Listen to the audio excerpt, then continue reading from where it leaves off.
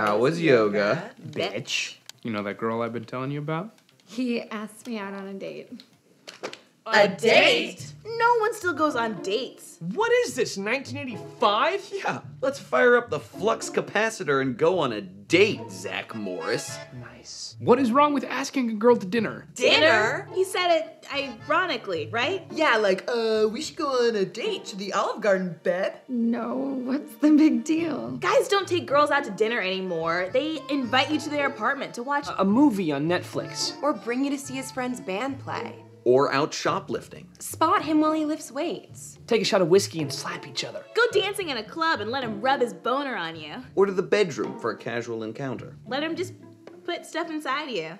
Or even better, she brings two friends. And then we do a group thing at a bar so there's less pressure on you. I don't know, that feels weird. He's weird. Is it weird for me to text her now? Super weird, unless it's sexy. You should. Just forget about him. What do you say we fire up your OkCupid account? And reply to the first cute guy that says anything other than hey or sup or... Need dick? Yeah, say need dick. You know what?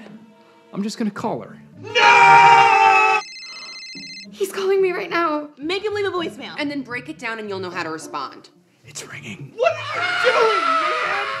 Hello? Hey, it's Avery from yoga. Fuck. Shh. Sorry. Hey. Hey, so I was thinking. Yeah, dinner and a movie sounds great. Both? Great. Okay, I'll pick you up at 8. Pick you up? In what? A stagecoach? 8 is perfect.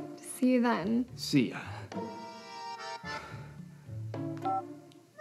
Does she have any friends?